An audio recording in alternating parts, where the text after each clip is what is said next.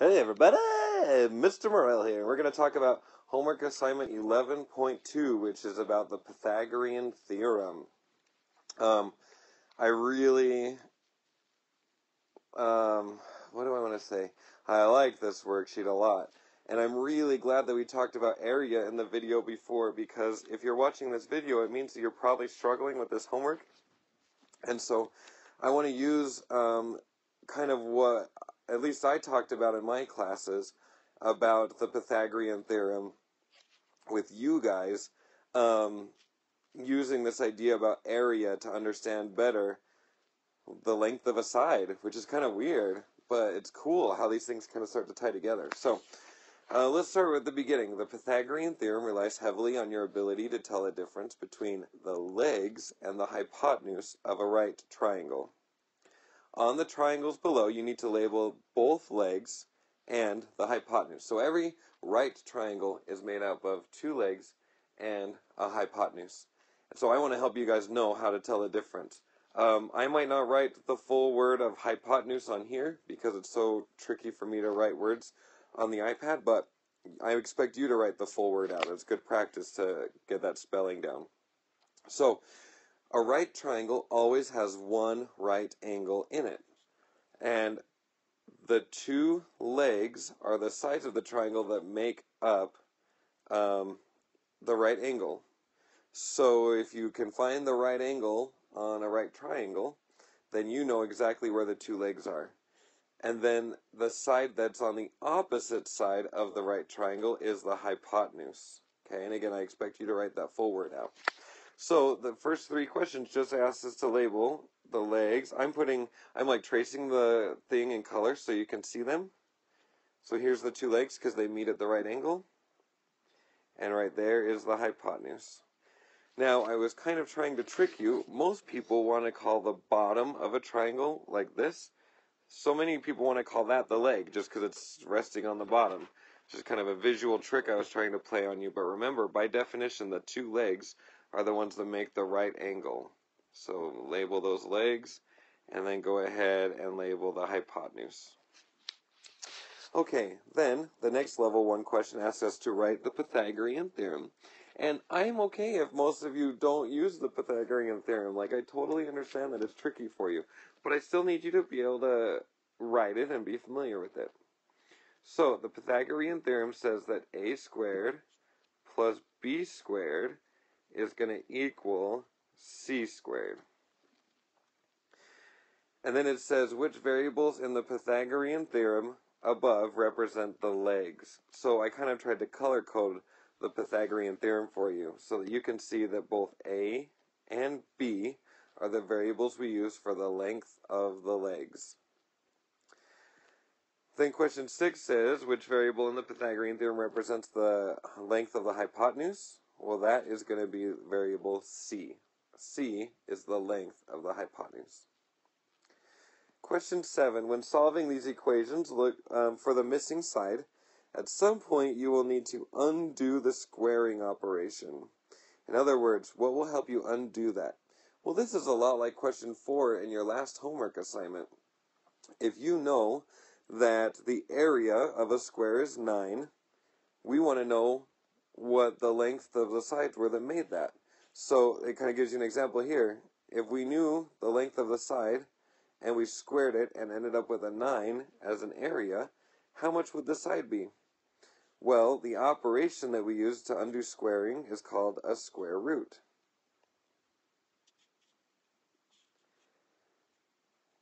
Okay? And again, that is talked about in your last homework assignment, but I just want you to know. We, in first trimester especially, talked a lot about the box of doom. And we wrote a box of doom where we said what was happening to x. And we hadn't encountered a square in the past, but now we are. We're saying, hey, x is being squared. Well, the opposite operation for that is the square root. Okay, let's come down here. So we need to use the Pythagorean theorem to find the missing side. And I want to do this in two different ways. I'll use one way for question 8, and I'll use another way for question 10. For question 8, I want to use the picture model that we talked about in class. And the picture model that we talked about in class said, hey, take the legs and create squares, kind of like this. And what we talked about in class is that we can find the areas of those squares. So for example, this area here, well, the side length is 3, and so it's a square, so I know that all of the sides are 3. So I could take 3 times 3, and I'm going to even draw that in, and say, hey, the area of this square here is a 9. Then I have a square down here, and I can say, okay, well, the area of this square here is going to be a 4 by 4, so that means that the area of this square is 16.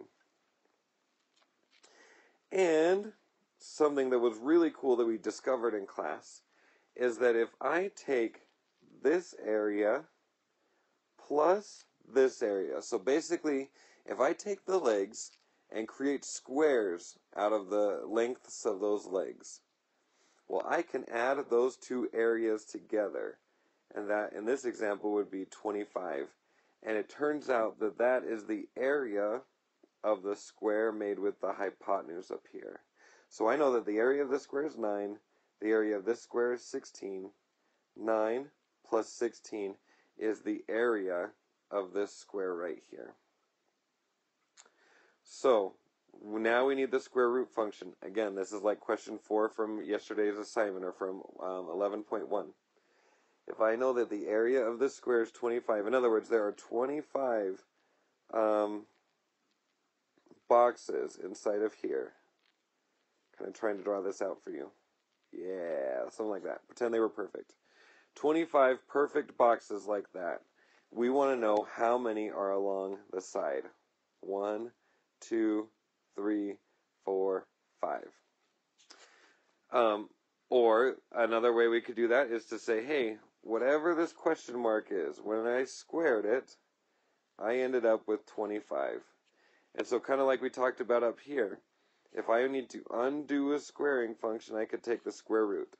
So in your calculators, if you do the square root of 25, it's going to tell you 5. In other words, the length of this hypotenuse right here is 5. Okay? Now, again, that was an area model, and for some of you, especially if you're watching this video, I'm guessing it might be helpful for you to always draw out those squares, to reason and to think about things. We could do the same thing here. It's going to be really easy. If I make a square, that's going to be an area of 1, because each side is 1.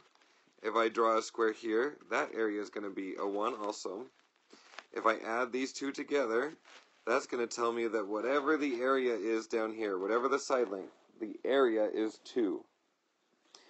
And so, what I would want to do is to take the square root of 2, and that is going to be my area, or my side length. But, and in fact, before I print this, I'm going to revise these a little bit. I'm probably going to say the area equals, and you give me an exact amount, and then I'll do a squiggle so that you can approximate the area. So, let me do this using the Pythagorean Theorem. If you're going to use the Pythagorean Theorem, I always start by labeling what is my A, what is my B, and what is my C. Well, we know our two legs are going to be A and B, and then we're trying to figure out C. So using the Pythagorean Theorem, I can say, well, here is the Pythagorean Theorem. A squared equals B squared. Oh my gosh, sorry. A squared plus B squared equals C squared. I'm going to take out the A and put a 1 in its place, take out the B and put a 1 in its place, and we're trying to figure out C. Oh my gosh. Well, 1 squared is just 1. 1 squared is 1, and that's going to equal C squared. 1 plus 1 is 2. This is kind of what we were just barely talking about. And so 2 equals C squared. The area is not 2. The area is the square root of 2, because we have to get C by itself. Right now, C is being squared. So if I take the square root, I'm going to get the square root of 2. Is an exact answer. And an approximate answer is, I think in my calculator it's about 1.41 is a good approximate answer. Okay? Now, let's go on to the next side. Same idea here. I'm going to revise the way that this is written, I think, because I still haven't printed these worksheets for you, so that would be a good thing for me to do. Okay, now, let's use the Pythagorean Theorem to answer question 12.